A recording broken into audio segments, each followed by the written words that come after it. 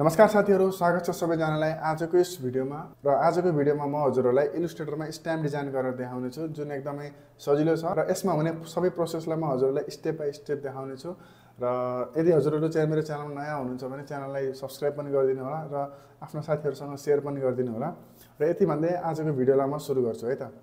र साथीहरु, म कम्प्युटरको स्क्रिनमा आइसकेको छु र यसमा हेर्ने भने मैले यहाँनिर A4 साइज लेखेको छु हैन। र A4 साइज किन लेख्नु पर्छ भन्दाखेरि किनकि हाम्रो प्रिन्ट गर्ने मसिन भनेको नै हाम्रो A4 मा गर्ने गर्छ र त्यसमा हामीले चाहिने ट्रेसिङ पेपर हो र त्यो ट्रेसिङ पेपर माथि चाहिँ हामीले प्रिन्ट गर्नुपर्ने हुन्छ है त। र सबैभन्दा पहिला म हजुरलाई यहाँबाट एउटा डिजाइन गरेर देखाउने छु र पहिला मैले कन्ट्रोल R प्रेस गरेर मैले स्केल लिएर आए अथवा रुलर लिएर आए र यसमा राइट क्लिक गरेर पहिला सेन्टिमिटरमा सेट गरे र सेन्टिमिटरमा सेट गरेपछि रेक्टेंगलमा गएर मैले एकचोटी लेफ्ट क्लिक गरे अनि लेफ्ट क्लिक गरेर म यसमा 3/3 सेन्टिमिटर को हाइट र विड्थ लेख्छु एन्ड ओके गर्छु।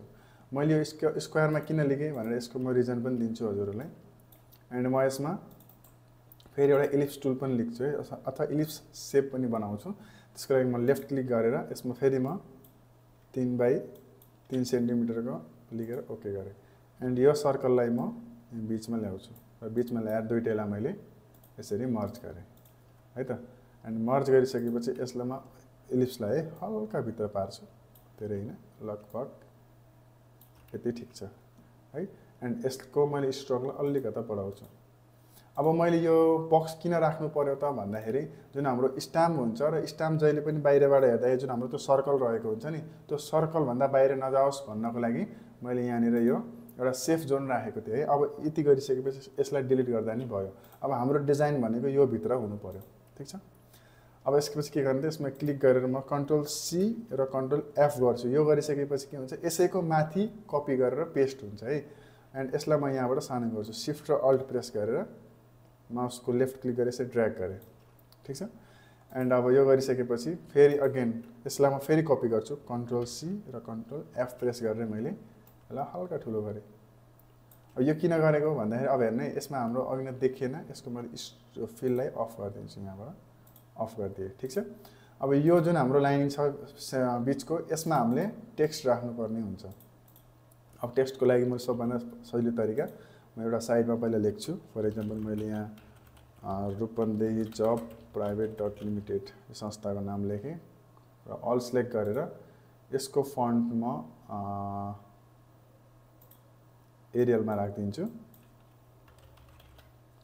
ल यो ठिक छ, धेरै मोटो पनि ठिक हुँदैन, आई थिंक यो ठिक छ। ल अब यो लेखिसकेपछि फेरि म यसमा लोकेसन पनि हाल्दिहालौँ, बुटोल रूपन्देही भनेर, ठिक छ।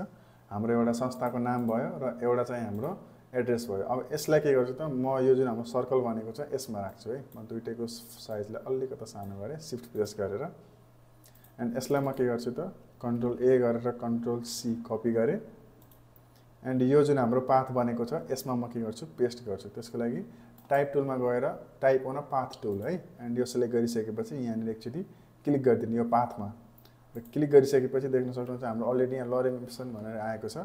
यसमा सिधै के गर्ने, पेस्ट गरिदिनु। अघि हामीले जुन कपी गरेको थियौँ त्यसलाई हामीले यहाँ आएर पेस्ट गरिदिनु र पेस्ट गरिसकेपछि देख्न सक्नुहुन्छ हाम्रो यहाँ आइसकेको छ।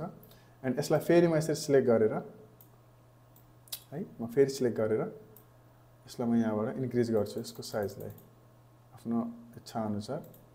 आई थिंक यो ठिक छ। एन्ड यो हामीले क्लिक गरिसकेपछि हेर्न सकिन्छ सुरुमा चाहिँ हाम्रो यो दुईटा डट दिएको छ र त्यसपछि फेरि एउटा हाम्रो यो लाइन दिएको छ है। यो लाइन हाम्रो फ्लिप गर्ने बेला काम लाग्छ। जब हामीलाई यो जुन हाम्रो रूपन्देही जब प्राइभेट लिमिटेड लेखेको छ यसलाई हामी भित्रबाट लेख्न खोजियो भने त्यो बेला चाहिँ हामीलाई यो काम लाग्छ। अहिले म देखाउँछु हजुरलाई। र त्यसपछि यो जुन यो दुईटा लाइन छ यो भनेको तपाईको एउटा सीमित लाइन भन्न खोजेको कि, जस्तै कि तपाईको जस्तै यहाँ मैले के लेखेको छु, यो लेखेको कुरा तपाईको यहाँ भन्दा बाहिर, यो यहाँ भन्दा तपाईको बढी भयो भने फेरि के देखाउँछ, तपाईको प्लस चिन्ह देखाउँछ कि। प्लस चिन्ह भनेको यो भन्दा तपाईको ओभरल्याप भइसकेको छ, यहाँ फेरि त्यो भन्दा माथि चाहिँ हाम्रो अथवा त्यो भन्दा अगाडि चाहिँ हाम्रो जान मिल्दैन भनेको है। यसलाई के गर्ने, ठ्याक्क योसँग म्याच हुने गरी मिलाइदिने, ठीक छ। अब यो मिलाइसकेपछि तपाईको यसलाई छोपेर यसरी यसरी ठ्याक्क सेन्टर पार्दिने, ठीक छ। ल अब यहाँसम्म भइसकेपछि हाम्रो नेक्स्ट काम भनेको यसैलाई फेरि कन्ट्रोल सी गरेर कन्ट्रोल एफ गर्ने। ल म यसलाई कपी पेस्ट गर्छु कन्ट्रोल सी कन्ट्रोल एफ र कन्ट्रोल एफ गरिसकेपछि फेरि यसलाई म यहाँबाट रोटेट गर्छु। यो पहिलाको भयो, यो हाम्रो पछिको भयो। अब यसलाई म के गर्छु त यहाँबाट अहिले तपाईँलाई मैले भनेको थिएँ नि यो लाइनले फ्लिप गर्छ भनेर छ। यसलाई लेफ्ट क्लिक गरेर माउसले यसरी भित्रपट्टि पारिदिने देख्न सक्नुहुन्छ। भित्रपट्टि पारिसकेपछि के भयो त अब हाम्रो भित्रबाट लेखेर आएको छ। अब यसपछि यसलाई के गर्ने त यहाँबाट ठुलो गर्ने, सिफ्ट र अल्ट सँगसँगै ठुलो गर्ने। मैले किन ठुलो गरेको भन्दाखेरि मैले योसँग म्याच गर्न खोजेको, यो लाइनसँग मैले म्याच गराउन खोजेको। एन्ड अब यसपछि यसको सिधै हामीले यहाँबाट साइज घटाइदिँदा भयो एकछिनको लागि हेर्न सजिलो होस् भनेर। एन्ड म यसलाई अब के गर्छु कन्ट्रोल सी गरेर कपी गरेँ एन्ड यसमा आएर टाइप टुलले यसरी सिलेक्ट गरेर मैले यसमा कन्ट्रोल भी गरेँ। ठिक छ, पेस्ट भयो। एन्ड यसपछि म यसलाई यहाँबाट सिधा गराउँछु, जस्तै कि अलिकति सानो छ ठुलो गराउँ पहिला। ठिक छ, एन्ड यसको पनि यहाँबाट छोपेर यसरी सिधा गराउने। ठिक छ, एन्ड यसलाई पनि अलिकति सानो राखौँ यति। यसलाई पनि यहाँबाट यसरी बिचमा पार्ने, यसरी मजाले चलाउनु पर्यो। सरी माथि गयो, यसलाई यहाँबाट हल्का ल हाम्रो यहाँसम्म भयो होइन। अब यसपछि हामीलाई चाहिने भनेको यहाँ र यहाँ स्टार हो। म सेपमा गएर स्टार टुल लिएँ, सिफ्टसँग यसरी ट्र्याक गरेँ एन्ड यसलाई पनि म उठाएर यहाँ लिएर आउँछु र सिफ्टसँगै अल्ट र सिफ्ट च्यापेर मैले सिधा गरेर यसरी यतातिर ल्याएर राखिदिन्छु। हाम्रो स्टार पनि भयो होइन। अब हामीलाई बिचमा चाहिने भनेको अब लोगो छ। अब मैले यसमा जस्ट लोगो कुनै क्रिएट गरेको त छैन, बट यसमा हजुरले कुनै एउटा ऱ्यान्डमली एउटा लोगो ल्याएर राख्न सक्नुहुन्छ। म इन्टरनेटमा गएर जस्ट एक्जाम्पलको लागि गणेश भ्याक्टर सर्च गरेँ, जस्तै कि यो वाला ठिक छ, कपी गरेँ एन्ड इलिस्ट्रेटरमा आएर म पेस्ट गर्छु। ठिक छ, एन्ड पेस्ट गरिसकेपछि फेरि इमेज ट्रेस डिफल्टमा जाने, एक्सपान्ड गर्ने यसलाई एन्ड एक्सपान्ड गरिसकेपछि यो अहिले ग्रुप छ होइन। एक्सपान्ड गरिसकेपछि के भयो त यो अहिले सेपमा चेन्ज भइसकेको छ है। एन्ड यसलाई के गर्ने अनग्रुप गर्ने, अनग्रुप गरिसकेपछि यो वाइट एरियालाई रिमुभ गर्न सकियो। अब एकैचोटि गर्न छ भने म्याजिक टुलमा जाने, वाइट कलरलाई पिक सिलेक्ट गर्ने एन्ड डिलिट गर्ने। ठिक छ, एन्ड हाम्रो यो गणेशको भ्याक्टर बनिसकेको छ। एन्ड ग्रुप गरेर कन्ट्रोल जीले यसलाई म उठाएर हल्का सानो गराएर यसको सेन्टरमा यसरी राखिदिन्छु।